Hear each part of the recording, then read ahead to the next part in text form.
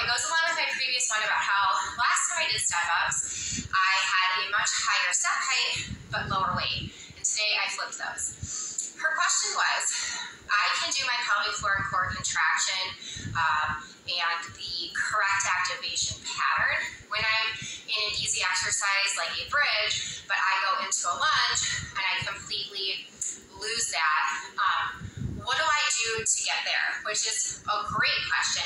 And it goes along with the different ways that we can change parameters within those easy exercises to still continue to improve on strength, coordination, activation patterns, stability that take a small step toward something more complex like a lunge. So I'll give you an example.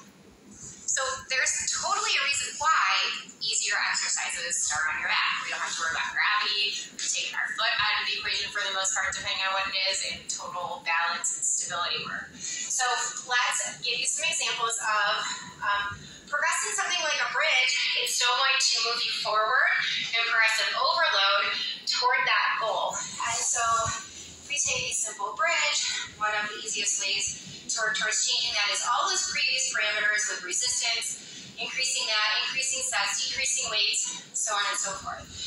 My other favorite way after that is to work towards single leg, which would be like a B stance, which I need to scoot a little bit, where I'm just using my heel and I'm working towards loading that single leg a little bit more. I still have to think about my pelvic stability. I still have to think about my foot connection onto the ground, but I've made it incrementally harder, not greatly more difficult. So within that sort of B stance, or maybe call this a kickstand sort of movement, that again we can increase sets, reps, adding more resistance, decreasing rest, all of that stuff. You could then even go back to a bilateral bridge, send one leg out, single leg lower. We can change the speed of the reps. I can go up for 1 and I can lower down for 3, where I'm challenging the eccentric portion more. So that's an option. Then you can move into just a single leg bridge. You can elevate this foot on a bench and do an elevated single leg bridge. And then we would have worked sufficiently a lot of options that continue to prepare you for more single leg strength and stability before you get to lunge. And then of course I would do things like standing single leg squat to a bench first, or a B stand. This is a really good reminder that when you are working on improving your pelvic floor and core function, dysfunction issues, you need to prioritize activation pattern first, and then move on increasing your strength.